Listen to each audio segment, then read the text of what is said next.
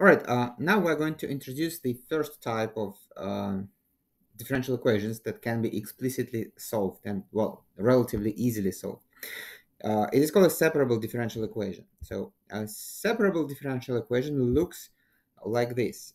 So it is a first order differential equation, right? So we have the um, independent variable x here and the unknown function y, the function of x, or the dependent variable. And then we have some expression p of y times dy dx equals some other expression of x. So this is a separable differential equation. So why is it called a separable differential equation?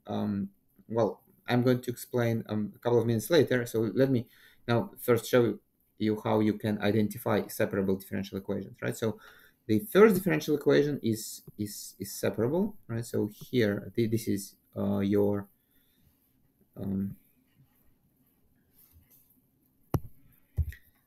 p of y, right? So this is p of y, and this is q of x, right? So this is a separable differential equation. B in B, notice that the left hand side here it only has y, right?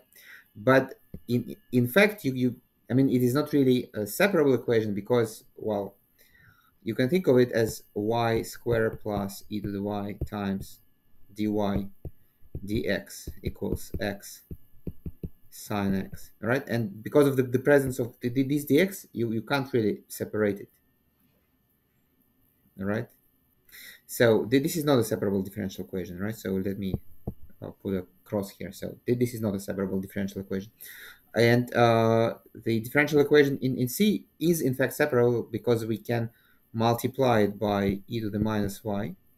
And multiplying it by e to the minus y, we're going to get e to the minus y times y prime is dy dx equals x squared times e to the y times e to the minus y, and this cancel out.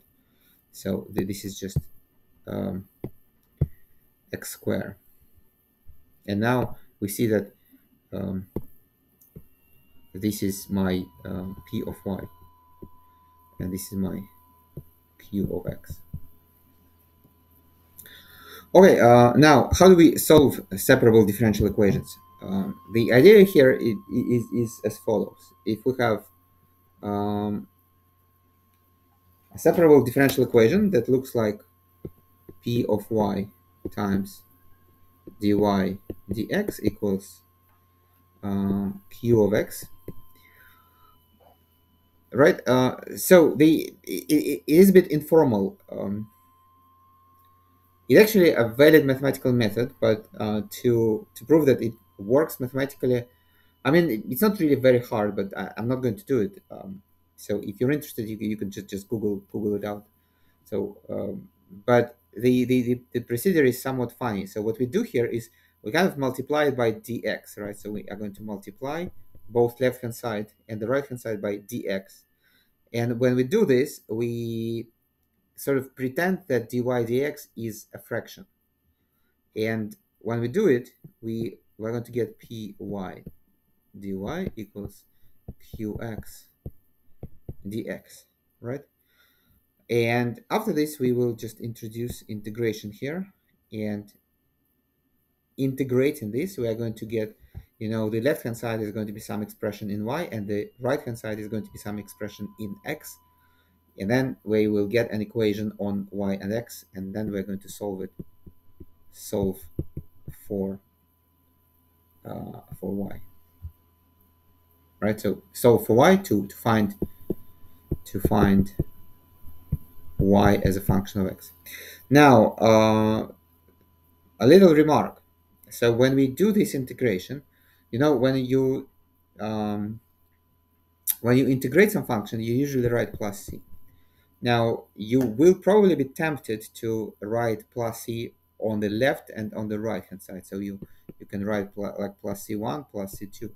This is wrong, right? So you shouldn't do it. So basically, there should be just one plus c here, because basically the idea here is that the differential that you have here, it tells us that what you are doing is not just finding integrals. So you are looking for when you have an equation that tells you that this is the same as this, or this is the same as this. Basically, it tells you that two functions, they have the same derivative, the same first derivative. But if two functions have the same first derivative, it means that when you integrate it, so it means that the two functions that themselves, they differ by an additive constant, right? So one of them is another one plus a constant, but there is just one constant, right? So there shouldn't be two constants. So which is why there is just one plus c when you solve a separable differential equation, and usually we introduce it on the right hand side. So when we do this integration, we don't insert plus c on the left hand side, but we do it on the right hand side. So here is the same thing printed, and here is how it works. Right? So how do we solve this differential equation? So we move dx to the right hand side. So we kind of, at the moment, we just pretend that this is a fraction and we multiply by dx, right? So doing this, we will get 3y squared dy equals cos x dx. Then I'm going to introduce the integration sign, right? Now, what I'm going to do now, I'm going to integrate, but the trick is that I'm going to introduce plus constant only on the right hand side, right? So I mean, it's just convenient. So there should be just one plus c.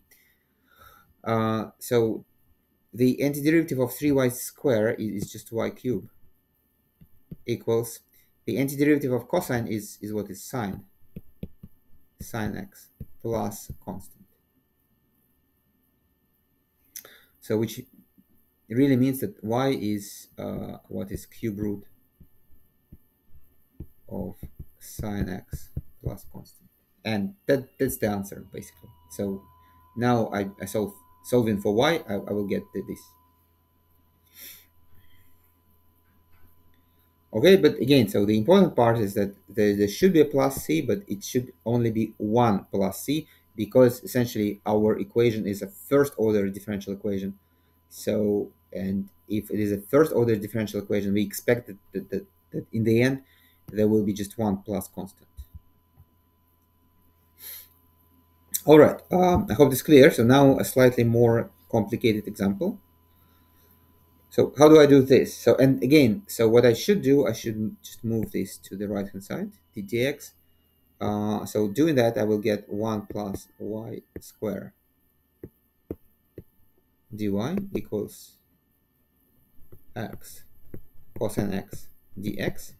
And now it becomes clear that, you know, if you had something like plus y plus something here, you wouldn't be able to separate the variables, because when you multiply by dx, you will have like plus y dx on the left hand side, and you wouldn't be able to do this trick, right? So which is why you know, in order to separate the variables, your differential equation should be of the form where the left hand side is some expression of y times dy dx, but that there shouldn't be, you know, anything else there. Okay, so then I'm going to integrate. Now the left hand side is going to be just y plus what plus y cubed over 3. And again, so strictly speaking, plus constant, but there should be just one plus constant, either on the left or on the right. So I will not write the plus constant on the left. So I will rather do it on the right. Now, integral of x cosine x, we can do it by parts. So by parts. Well, to integrate some function by parts means that we split it into the product of two factors, and one of them is going to be differentiated, the other one integrated. And of course, it's more convenient to differentiate x and to integrate cosine x, right? Because when you differentiate x, you just get one, and then it kind of becomes easier to solve. So to integrate by parts, what I do, I have I first just write x times the antiderivative of cosine x, and the antiderivative of cosine x is sine x minus the integral of the first derivative of x, which is just 1, times the antiderivative of cosine x, which is sine x dx, which is x sine x, and the antiderivative of sine x is what is minus cosine x, right? So it's going to be plus cosine x plus constant. All right, so putting it together, we get y plus y cubed over 3 equals x sine x plus cosine x plus c. Now, strictly speaking, we could solve this cubic equation for y, but the formula is kind of super complicated. It is the so-called Cardano's formula for solving the cubic equation, and it is just huge and it's messy. So probably we shouldn't. We could just leave it in this form, and we are going to just say that okay. So this is the answer, and y is an implicit function of x. Okay, so y is an implicit function of x.